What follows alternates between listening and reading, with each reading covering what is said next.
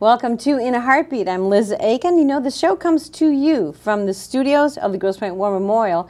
You are watching WMTV.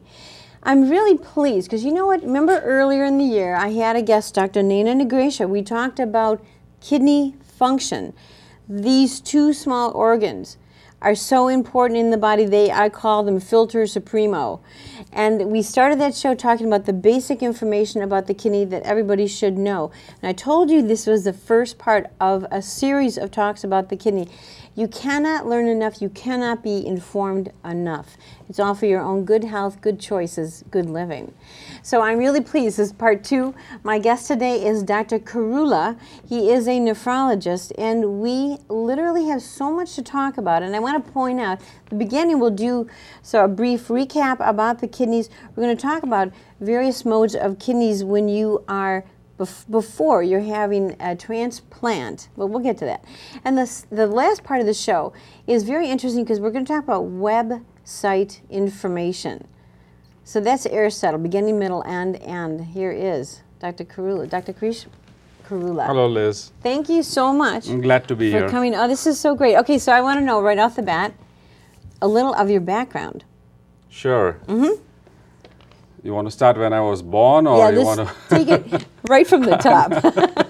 Let's fast forward just a few years. Okay, let's fast forward that part. Yeah.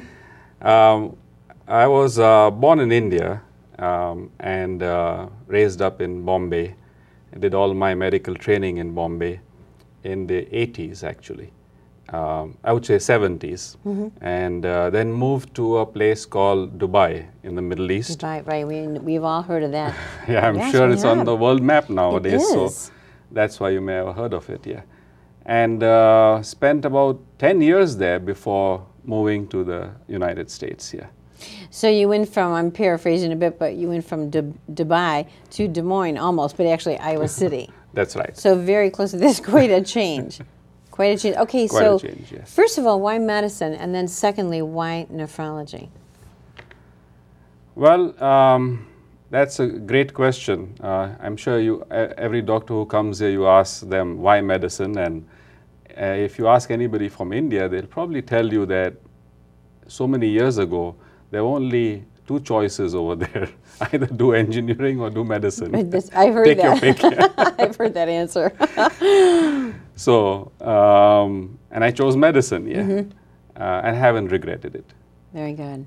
And then, I know somewhere in here is a parrot story. Oh. Dr. Khairullah. Well, I want the goods, because this is great. Well, you want to know why I did nephrology, yeah, really? I want to know why nephrology. So, well, when we moved to the Middle East, there was a place where you can buy an African gray parrot. And, you know, there's something which is cool to have. So that's what we bought. Yeah. An African gray parrot? Yes. All right, so like how big is this thing? Oh, it's about this big. Okay, average size average size bird. Okay. And it's cool because it can imitate anything. And it imitate your voice, it imitate your voice, my voice, the doorbell, and people have heard of that. And they are available here too. But. So it was fun to have that bird, and we grew quite attached to it. And sometime about a few years before I moved to the States, it fell sick. And believe it or not, the symptoms were that the only thing it made was urine. You know, it didn't make any stools here. And that got me all flustered. I took him to the vet, and they couldn't diagnose anything. And they said to try antibiotics, this and that. In the end, they said, you know what, we think he has kidney disease here. So, of course, at that time, not knowing, I just believed them, just gave him a lot of water to meet up all these requirements about fluids. And I'm sad to say that eventually, after coming here, he or she died. It's probably a he. But how interesting, though, of all bizarre diagnoses. Yes. So that's the reason I chose to do nephrology. That's interesting. No, I like that. Don't get so serious. That's not the I'm so sad about your bird. No, okay. That's not the reason. But it. No, But actually, that's nephrology interesting is a very fascinating science. Yeah, and if you want to really think of it, it's the way it's an environment a body lives in. It's not the external environment, but an environment which actually bathes you. But the physiology beyond it and the science of the molecular aspects of it really intrigues me. And then that leads to whether it's physiology or the pathology, what goes wrong with it and what to do, how to fix it, is something very interesting here. In Israel, and as you say that, it almost falls under the heading of the nature versus nurture.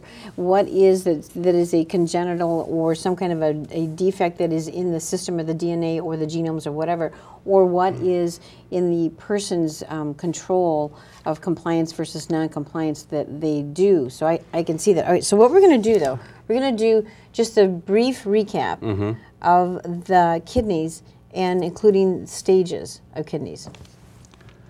To set us up. Sure. Liz, it's hard for people to know if they have kidney problems. Literally because in the early stages of kidney disease, as we call it, for most diseases, people don't have any symptoms. And they don't have any pain or headache or fever or nothing like that. The earliest thing which you can think of somewhere in the middle of their disease or something like that is leg swelling, maybe sometimes shortness of breath. That sometimes draws their attention to go to see a doctor, and the doctor would probably draw blood tests. One of them would be a test called creatinine. Right. And the creatinine helps the doctor calculate what is called the GFR, and then that's how the patient is classified from stage 1 to stage 5 kidney disease. Stage 1 being the earliest, and stage 5 is when all the kidney has nearly no function. Okay, so then you're looking to what's next from that. Exactly. And we were saying before too that basically at stage 1, like you say, they're not even going to know it.